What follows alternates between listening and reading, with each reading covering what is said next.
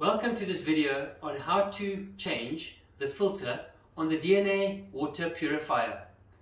So what you will notice when your filter needs changing is that these little indicators here will have depleted all the way to the bottom, and the color will change to red.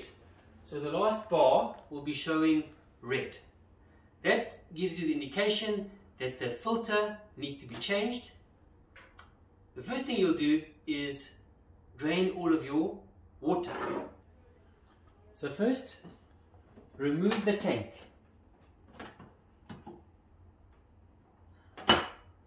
Then drain all the water by unscrewing the vent.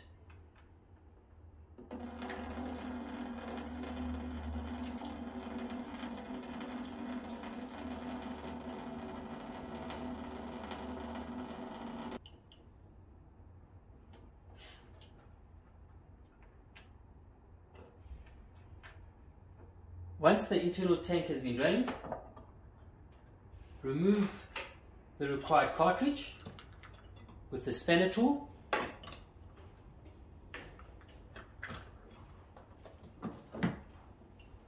And replace with the new cartridge.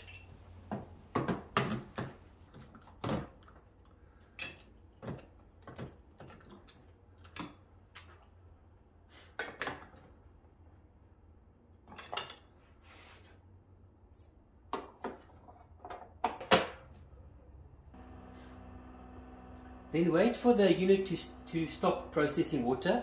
At the moment it's filling up the internal tank. Once completed, you will be required to flush through the new cartridge once again.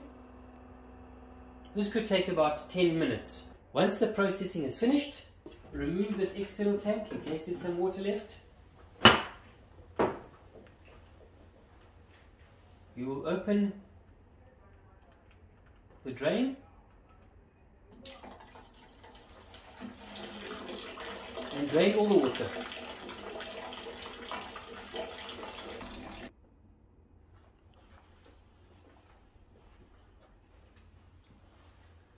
Once completely drained, repeat the same cycle again by flushing out the internal tank once again. After the second cycle, now you can add your new water,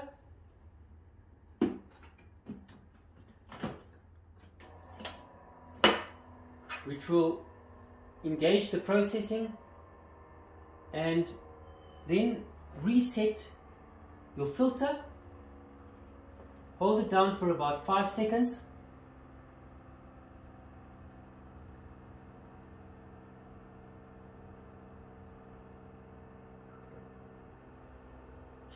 Once you've reset, you will see that the bars are fully charged and your water purifier is ready to continue working, and that completes the process of changing filters when your filter has completely been depleted.